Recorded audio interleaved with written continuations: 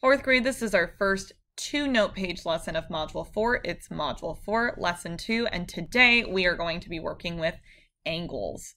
Take a moment to label your table of contents, pause this video if you need to, and then we're going to get started.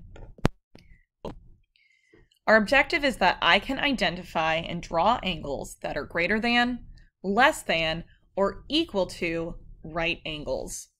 Right angles is going to be a really important concept for us to know. Once we know what right angles look like, we can really get a better idea of what an acute or an obtuse angle looks like. To help us understand a right angle, we're going to use the tool of a note card today. Because on a note card, we have 4 right angles. 1, 2, 3, 4. Right angles are an angle that have a perfect square corner. We call it a square corner because we can line it up with the corner of a square and it fits perfectly. I'm going to use this note card to draw my right angle. Place your note card in the box labeled drawing and line it up so you have your corner with a little bit of empty space below and a little bit of empty space on the side. We're going to trace the corner of our card down, side, like so. Remember that we label angles with points. So let's say that this is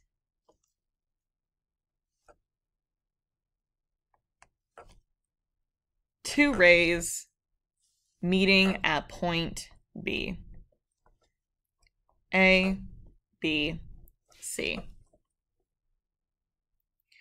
Right angles have that perfect square corner, so we even have a very specific symbol that we use to mark that angle space. You might remember that yesterday when we marked an angle, we used like a curved circle.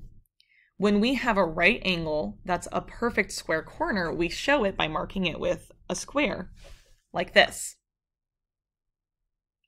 Other angles use a curve, but when it's a right angle, we use a square. Once we know how to identify a right angle, now we can find acute angles and obtuse angles.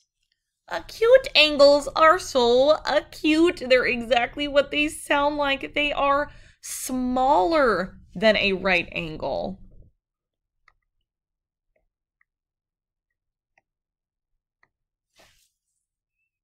Let's draw an example of one right now. I'm going to use my straight edge note card to draw one line. And I'll make it a full-blown line, one that extends on in both sides. A, B. To make this an acute angle, when we connect it with point A, we need the other line to go smaller than our square corner. We can't draw a line that goes up or past this square corner. We have to make it come in smaller. So I'm going to draw my line maybe right here. And I'll make it a line segment to end at that end point.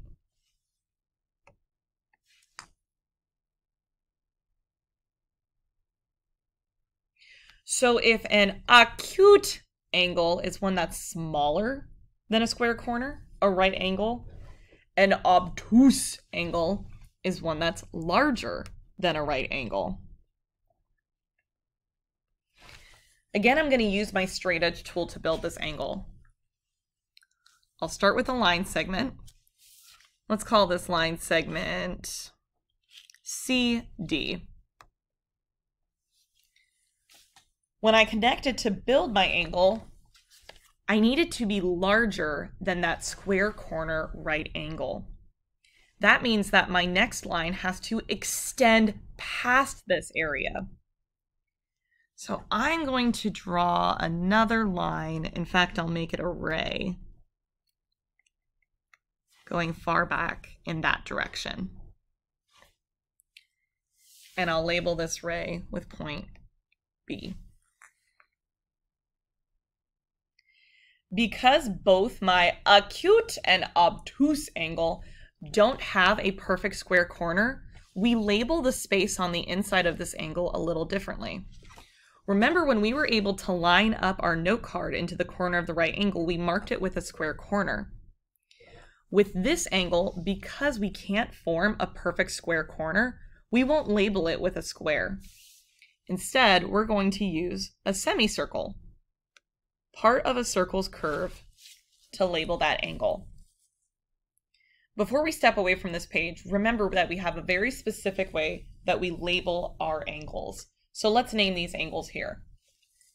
All three angles, even though they're different, will still start with a label of a crocodile mouth. Then we mark the three letters in order. We go from one end to the next. We can either go A, B, C, or C, B, A, as long as B is our center point, since it's our shared endpoint. Let's call this A, B, C. Another crocodile mouth label. Our letters are a little different in order this time. Remember, we begin on one end to the other with the shared endpoint in the center. We can call this CAB or BAC. I'll call this CAB.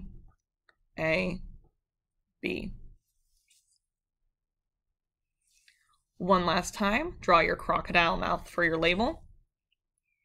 We could call this BCD or DCB as long as C is our center letter since it's our shared endpoint. I'll call it DCB. Now that you know the three different types of angles, can you recognize them in drawings? Let's see. Let's look at these three different angles on the note page in front of you. Identify the following angles using your new vocabulary words: right, acute, obtuse. Now, they wanted to make it a little bit trickier for you, so you're going to notice that none of these are labeled with square corners. If one of them were labeled with square corners, we could very easily take a look at it and say, oh, that's our right angle. But since they're all labeled with semicircles, we're going to have to use other tools, like our note card with our square corner built into it. If we can line up our square corner to an angle and it lines up perfectly, we know that that's a right angle. If the angle is smaller than a square corner, it's acute, and if it's larger than a square corner, it would be obtuse. So let's start by locating that right angle. I'm going to take my square corner and place it in the center of the angles until I find the angle that I think fits it best. And it looks like it's this angle right here. I can tell because both lines hug the edge of my note card. This must be my right angle since it has a perfect square corner. This angle is a right angle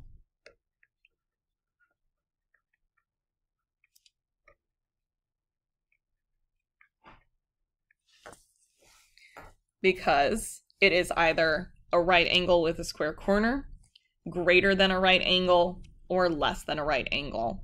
Since we found the exact right angle, we're going to label it and check mark saying we found our square corner. Now that we've located our right angle, it's a little easier for us to figure out which one is our smaller acute and which one is our obtuse. I'm sure your eyeballs are going straight to this angle, noticing that it's much more closed than our right angle, which means you're probably making an inference that it's acute. So let's use our note card to confirm that. When I line it up to my note card, I notice that I can't even see the line because it cuts into my note card. That's how small this angle is. This angle is acute because it is a right angle with a square corner. Nope. Greater than a right angle. Nope. Less than a right angle. So that means our final angle must be obtuse. Let's confirm that with our straight edge. If I line up my note card to one of the lines, I notice that the other line extends way far past the note card. This angle is obtuse. I know this because it's a right angle with a square corner. Nope, it's much larger than that. Greater than a right angle. Yep, that's us. So now it's your turn to draw and identify different types of angles on your problem set. Good luck.